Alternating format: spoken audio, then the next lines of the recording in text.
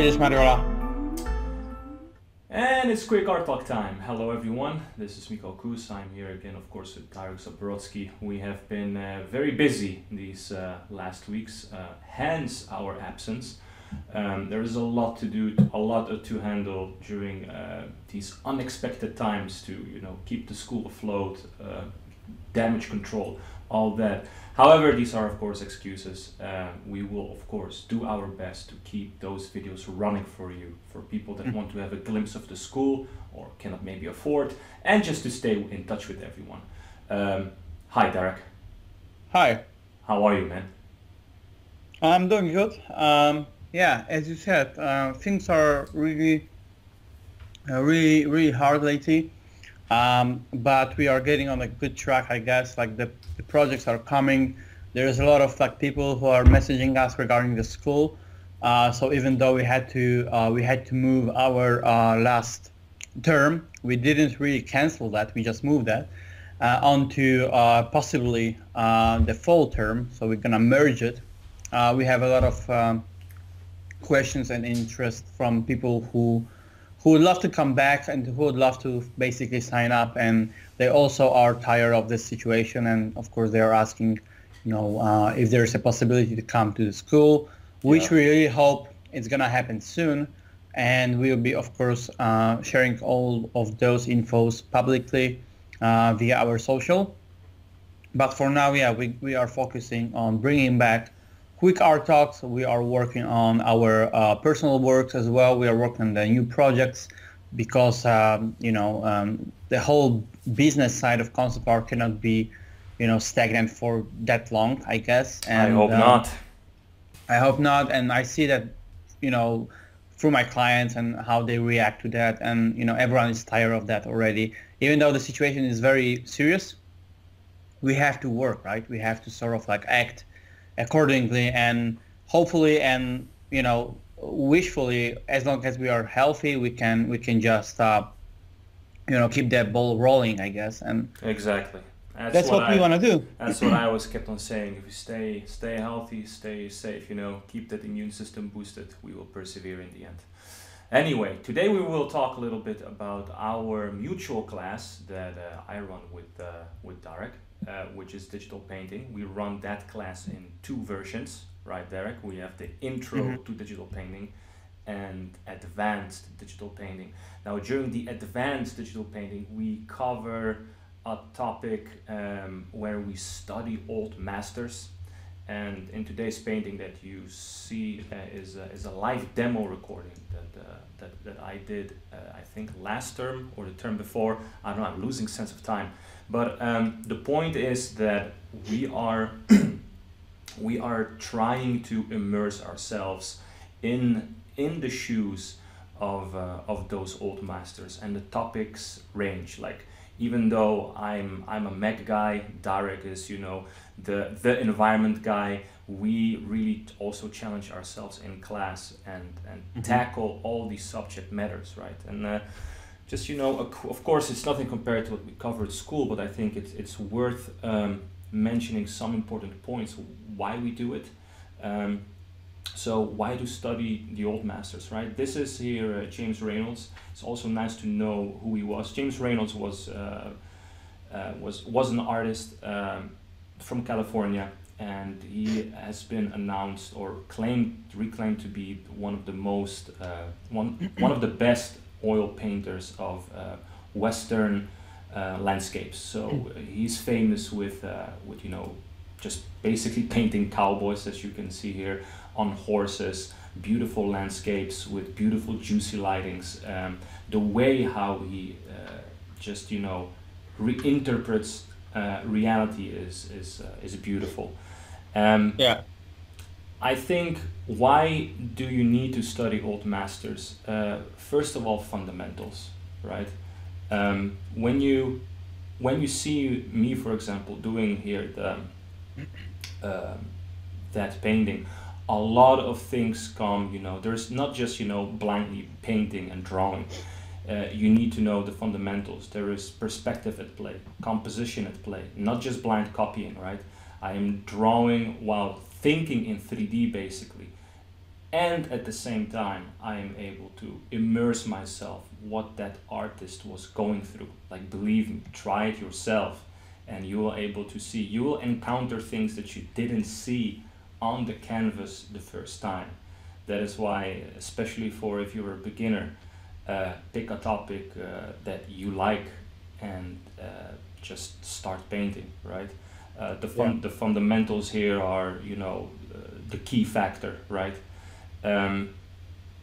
Thinking from different angles. So when you're redrawing someone else's work, and maybe Darek, you can talk a little bit about it. What do you go through? Like, because when we make our own paintings, we use our own fundamental knowledge, so to speak.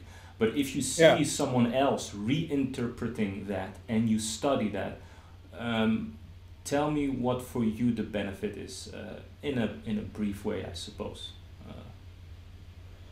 Yeah, well, basically you just wanna, you know, translate through, you know, studying what you do, the process of like someone else, and you trying to understand it, so you sort of like are able to imagine, you know, how this person achieved this desired effect, or, you know, whatnot. And for instance, how to really lay down the layering of the colors, or how to use brush efficiency in an efficient way, of course. You know, how to mimic specific gestures, how to showcase the lighting, as you can see in this example of James painting. You can see that, you know, how he really sort of like sometimes exaggerate, like a bounce light, for instance, on the horse. Yes. But it's so, you know, evocative and so juicy that you can really tell it's a very believable aspect of his paintings, even though it might be a little bit oversaturated.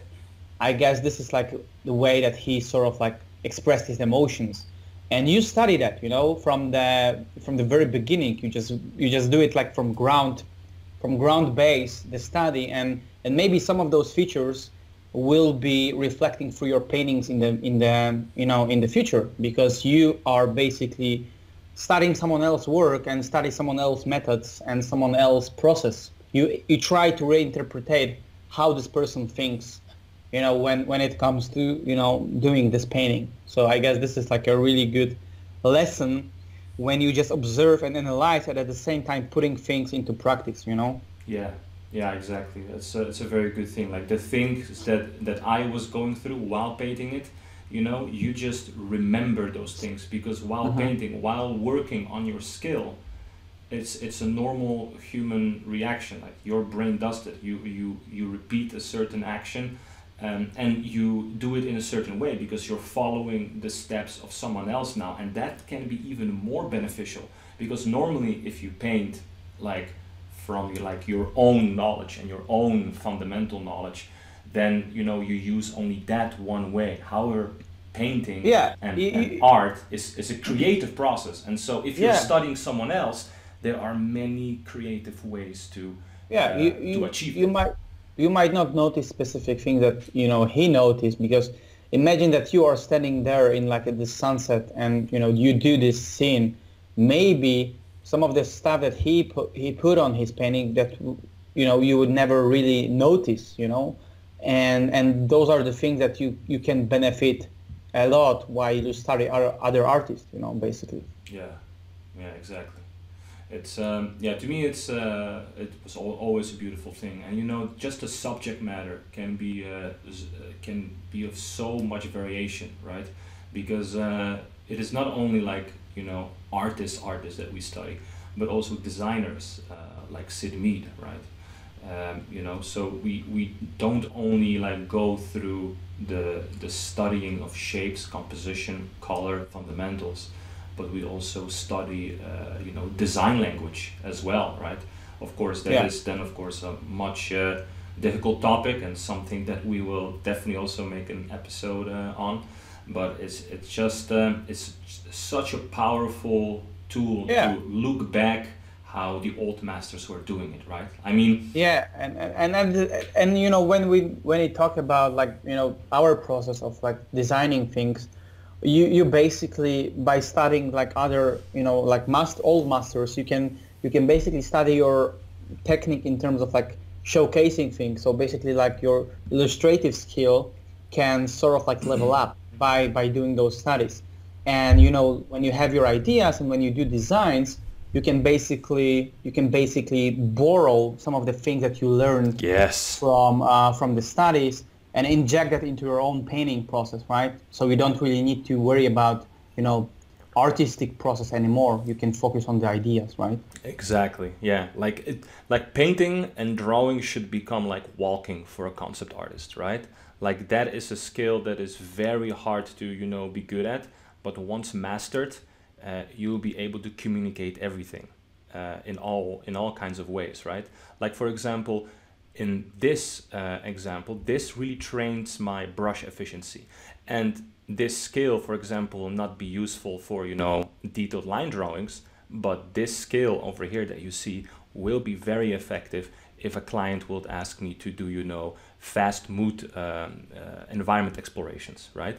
Because like I am trying to, or you know, like color scripts, for yes, instance. It's a really important aspect, I guess, yeah, when you can just quickly lock down, you know, the composition just with like a very, you know, painterly strokes and, you know, suggestive colors, I guess. exactly.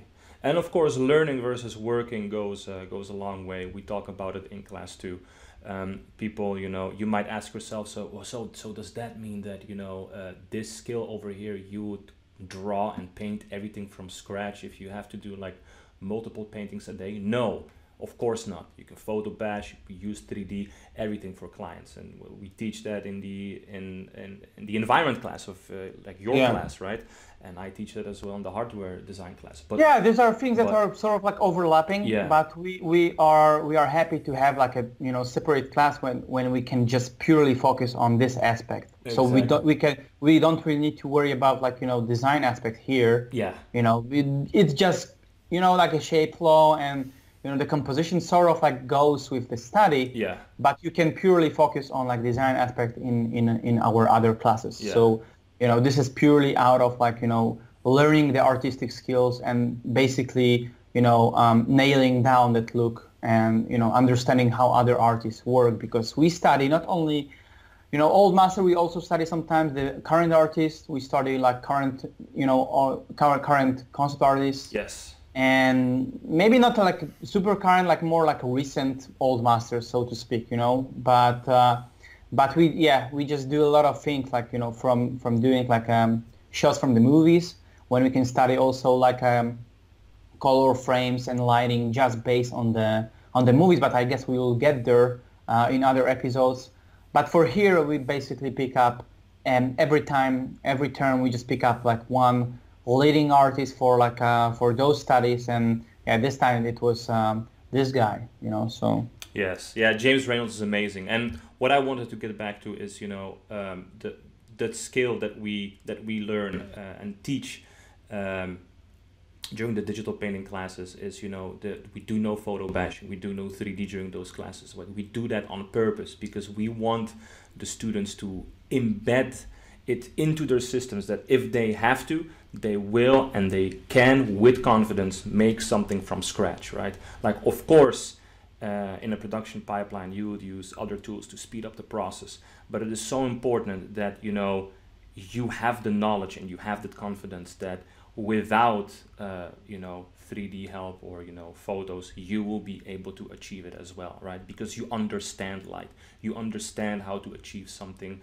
in an effective way, and that gives you also a huge amount of freedom, right? Like, let's say that you are so much used to a process where, you know, you let Blender, for example, pre-render for you a preset of an environment. Yeah, that's all cool and handy, but if that is your only process and you cannot even, you know, juggle around and start maybe something from scratch, both in 3D and in 2D at the same time, then that's where you start to feel the limitation, right? Same with photo bash. Like, not all the shapes that you want to achieve as a concept designer can be found in photos. Sometimes you have to draw them out, model them out, paint them out, random them out, right? Because a concept artist in the end needs to be sometimes not only responsible for the for the big shapes, but to the smallest shapes. Sometimes even the way how something is scratched or textured, right?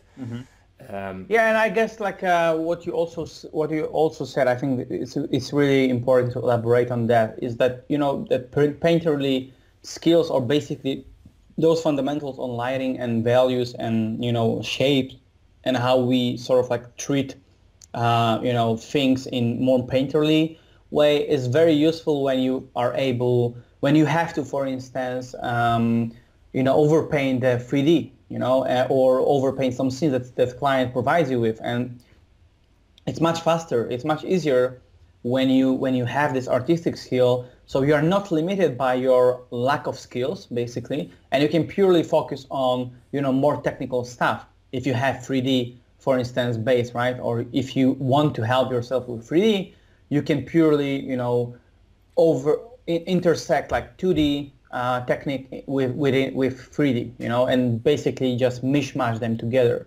And I guess those studies will definitely let you understand, you know, the lighting and values and, you know, and composition and the way we basically paint or treat specific materials with suggestiveness, right? Yes, yeah, very well said. Or suggestion, yeah, whatever. Exactly.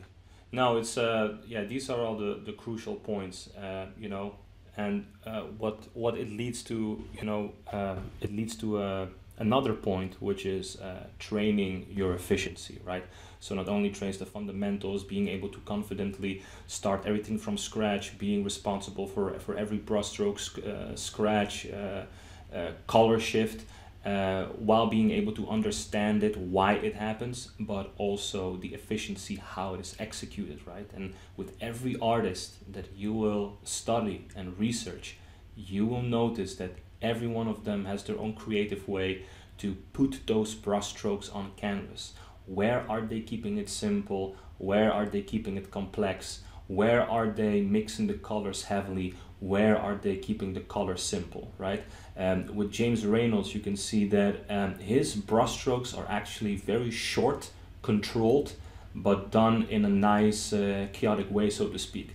And the subject matter, like the horse and the cowboy in the foreground slash midground, has the most complexity. I feel like there he uses tiny, thin brushstrokes. Like you see the rim lights on the horse's legs on the back. You see the light hitting the horse head there in the back, like the white horse.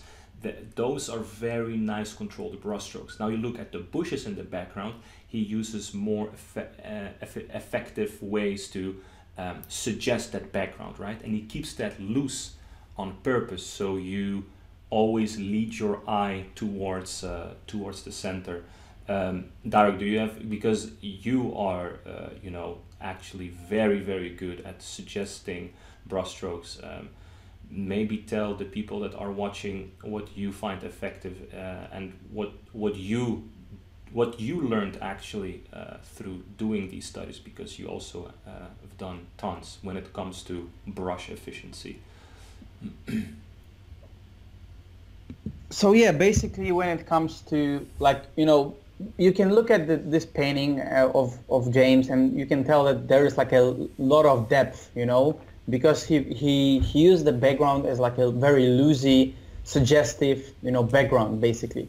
And as long as his, or whatever painting you do, let's say that his paintings were mostly oriented with like landscapes, but, you know, most importantly, I guess, he really wanted to put like a figures and horses as a main focal point. So he really put the effort to really sort of like, you know, sumptuously paint all the details on the horses and on the riders. And the background and even like a foreground elements on the ground are really loosey, because he intentionally, you know, prioritized things on the painting, right? And as long as you are not required, as long as you are not asked, or as long as it's not required for you to design the whole land very sumptuously, you can keep it like very loosey and focus on what's really the main subject of the painting, or the main, you know, the main element of the painting. And his definitely main elements were riders, were horses and the guys. So he really put all the effort on the details in there, whilst keeping the things, surrounding them very loosely. But by that, he also builds a relation between the planes and sort of like push back, the landscape to give us like a good sense of depth and like a open space area, basically. Yes, yeah, very good point when you said he's creating relationships, right, between the points. So you have it's prioritizing, basically. Yeah. Like it's the same when you put your mech, for instance, into the scene, and you don't really need to, or you don't really want to design the landscape or environment or architecture. You can keep everything surrounding the mech very loosely and only focus on the main topic, the main subject, which in your pieces, for instance, are mechs. Yes.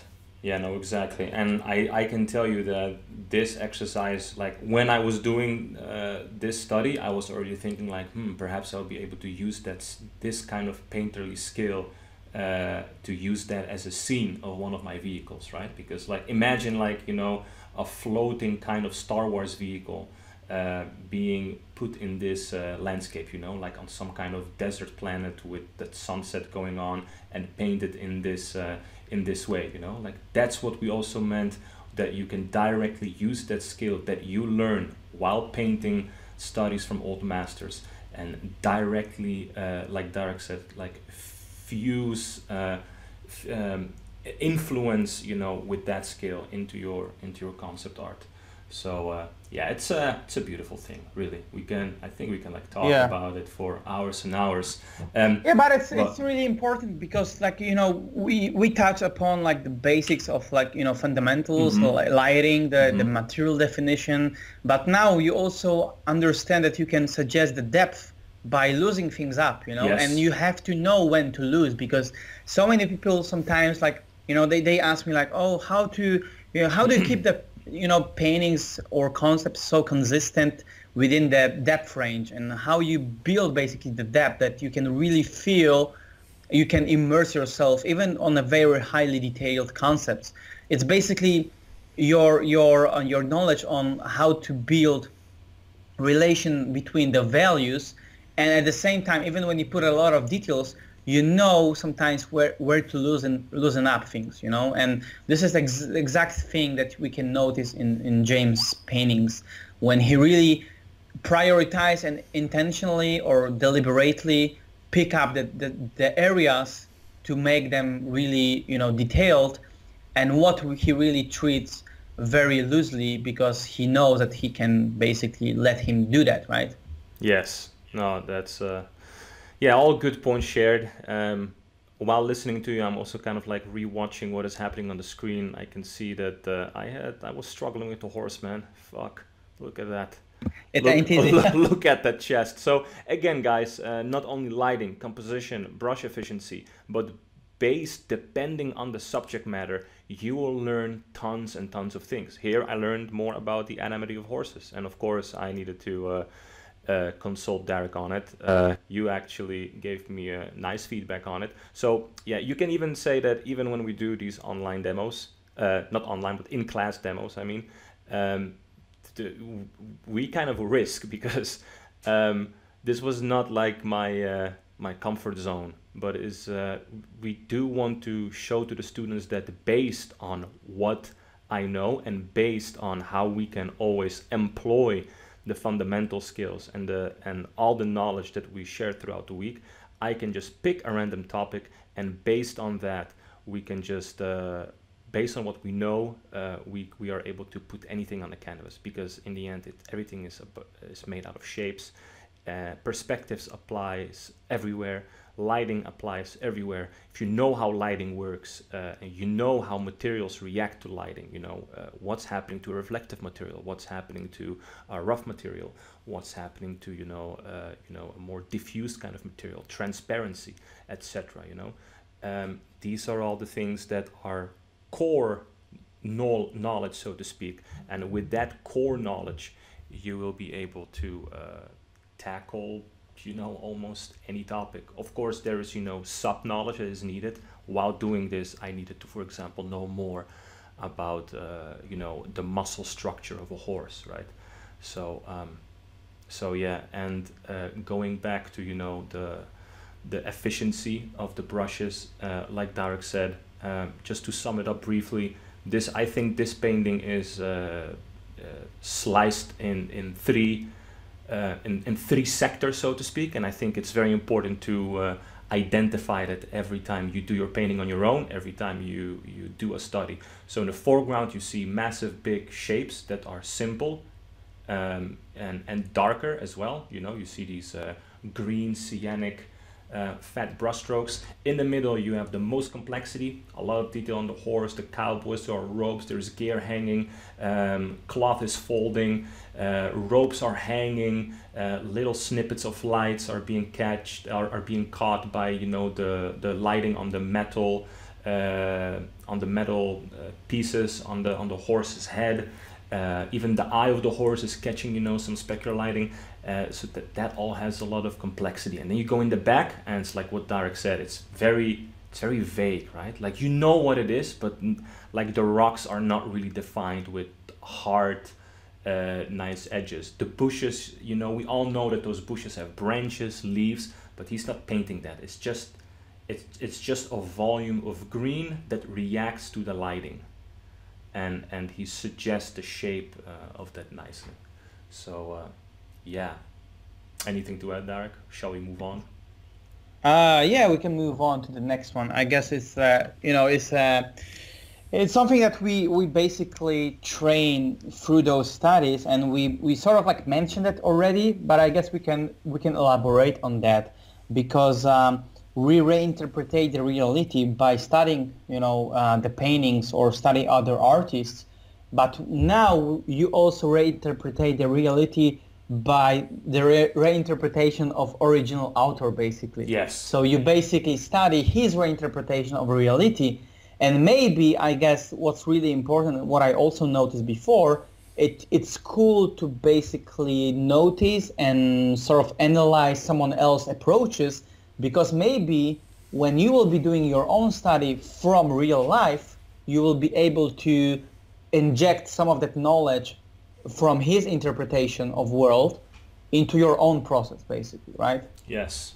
Yeah, very well said. You're basically, when it comes to, because that is a very nice point, you know, the reinterpretation of reality. Because when you do art, anything art related, I think good artists are able to, you know, always showcase the reality in their own way. And what you see, you know, sometimes you see, oh, what is your style, you know, is it stylistic, is it realistic? For me personally, there is no realistic style. Like, well, except if you do, I don't know, even when you do photography, it's not realistic. It's just the reinterpretation of that artist, how he picks that composition, how he picks that lighting, etc. And even more so with art, because you are able to, even if you paint realistically here, like we would all assume by default that James Reynolds is a realistic artist. Yes, he doesn't do, you know, abstract stuff. He really paints what was there back in the 1800s, in the Wild West, so to speak, right? And he is just, it's nothing is realistic that he paints. It's just his way of, you know, reinterpreting reality.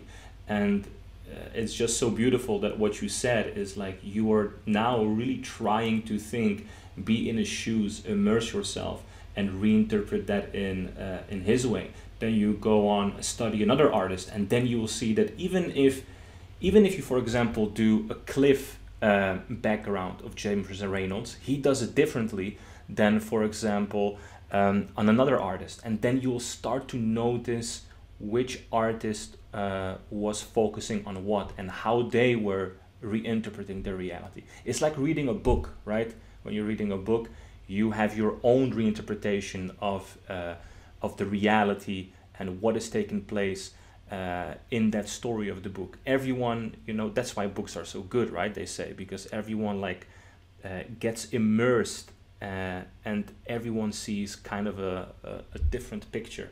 And the same is within art, right? If, for example, me and Darek are both concept artists, but I bet you, and we did this multiple times, if I would be asked to draw and paint a landscape with a castle on it, the same weather conditions, let's say from the same photo, mine will look way different than Darek's because he is reinterpreting the reality in a different way. Perhaps Darek would focus more on composition, the shapes, the mood, the weather. He would probably, focus more, on the clouds. He would maybe reinforce the depth with some mist in the background, And I would probably just spend hours on making every stone visible on the castle and just focus on the details in the windows and putting some props around the castle, right? And that is beautiful. And being aware of that and studying other artists makes you even more aware of what you need to achieve, because everyone will focus on something else in the beginning, and it is very important to identify what you need to focus more on depending on what needs to be delivered for the client in the end. So yeah, very well said. And of course we have to emphasize on the client's needs, right? So we have to be flexible when the client wants you to sort of showcase or design every single aspect of the world or every single aspect of the vehicle. You have to be flexible to be able to do that, even though your style might be a little bit more sketchy or your style might be a little bit more 3D alike or photographic. You have to basically be able to work around with the project needs or client's needs, right?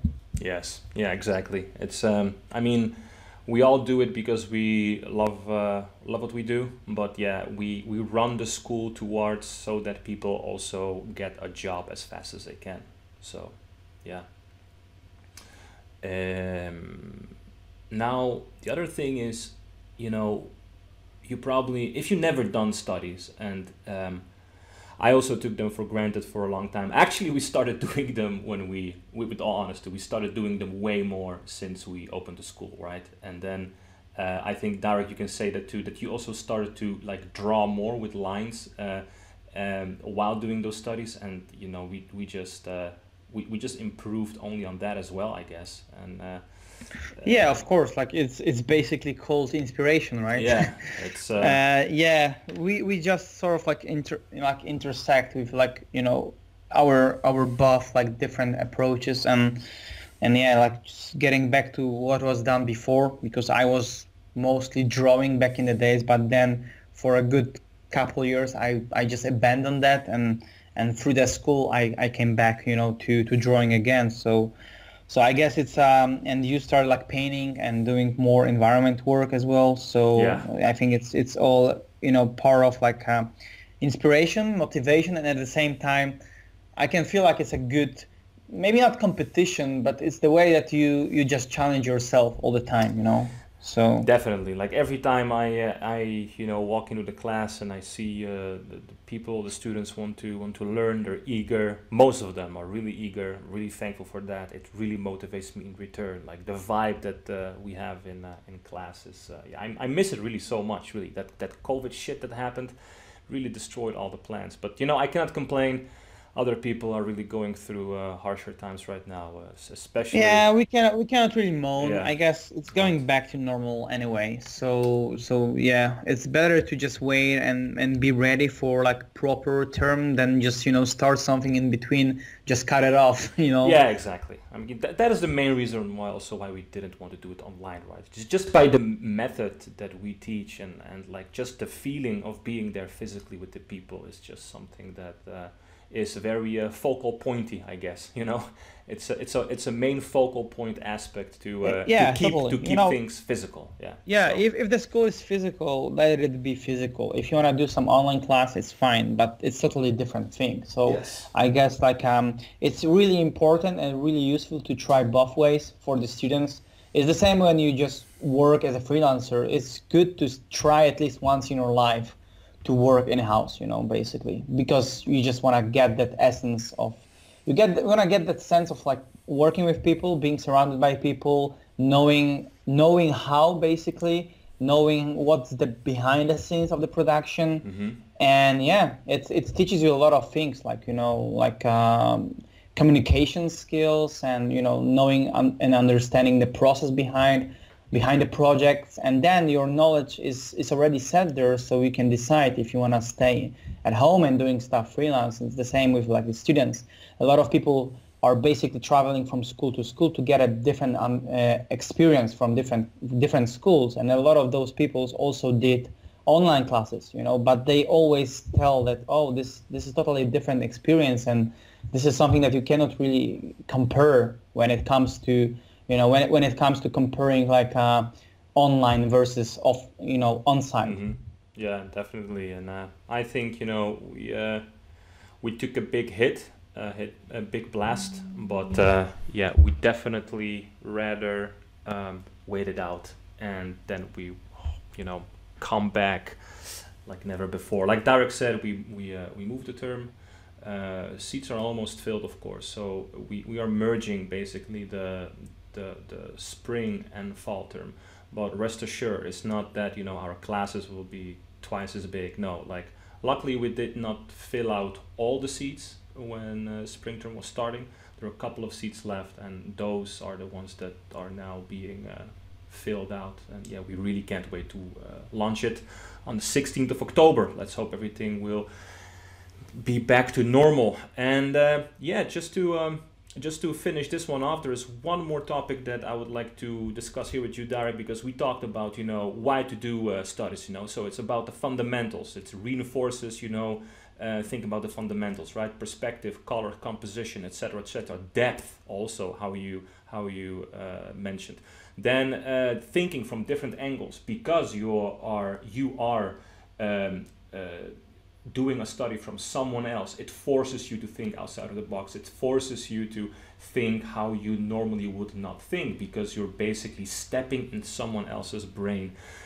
Training efficiency. Every artist has their own way of efficiency. Studying them makes you a more powerful concept artist. Training the reinterpretation of reality. I think we talked that in an advanced way as well, so we don't have to repeat that. And now the last thing is subject matter versus what you are interested in, right? So when you are starting doing studies, of course it is advised to pick first something that you are interested in. However, start with simple things, right? Let's say that you are interested in Middle Eastern architecture, right? Don't start right away with that. Start, you know, painting, for example, a simple apple on your desk, right? Start then, you know, drawing some simple landscapes, some rocks, and then move on to, you know, introduce architecture. Then, of course, there is subject matter that you never touched, like I did here with the horses. Why should you do it? Why should you not do it? You should not do it when you are not ready for it and you don't know everything about the fundamentals and you don't know yet how lighting works. However, you should do it once in a while to kind of force yourself to test yourself out if your knowledge of all the fundamentals and everything you learned can be applied to something that you've never done before. Darek, do you think you can add something to this?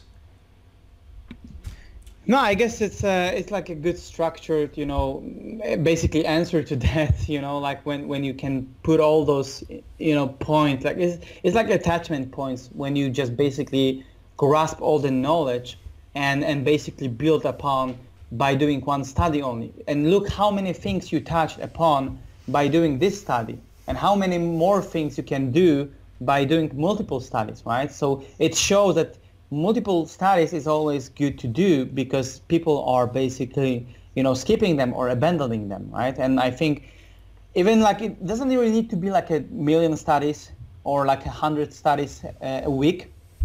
It's more about efficient study, right? And this is one of the points that we also mentioned, efficient study. How to do, for instance, one study and get the most out of them. Yes, yeah, very good one. Yeah. If you can put into a study design, lighting, composition, and you see all these factors there being played in, then sometimes, yes, challenge yourself like that. It is sometimes more worth than to do 100 simple, repetitive landscape studies, which in their own respect have their own benefit because you train the muscle memory. You train your neurons in your brain to communicate better with each other, and then you'll be able to just bash out and spam out very fast compositions. So yeah, everything has has its own advantage, disadvantage. We cover all that in high detail in class, of course. So yeah, I think we are pretty good with timing, since we wanted to have it, 40 minutes. I hope that you guys also are enjoying the pre-recorded sessions without the guests. This is like basically the original format that we introduced, quick art talks. It was supposed to be quick art talks, not longer than 40 minutes, covering fast subjects. Then Darek had an amazing idea of course, introducing guests, and I think next time we'll have again a special guest, right? Yeah, not spoiling the name yet, but yeah, yeah, there will be a next guest, and yeah, I guess it's really good to do like both things, like the primary thing that was like just basically pre-recorded session, plus like having some live sessions that we can get like more interaction with people. So it's going to be soon. It's going to be next week. This week we are doing this talk and we're wrapping it up, and yeah, as well. Like a lot of things are going on and a lot of things are coming to our channels, so please stay tuned, and of course please subscribe and share that knowledge on that to your art friends. Yes, exactly. Yeah, sharing is caring, so if you guys enjoyed it, please share, like, subscribe, comment, all the 21st century shit that you should do if you like a channel, I guess. Other than that, yeah, really thanks for listening to the end. Yeah, thanks for watching, and I hope you enjoyed. Awesome. Bye-bye. Bye-bye.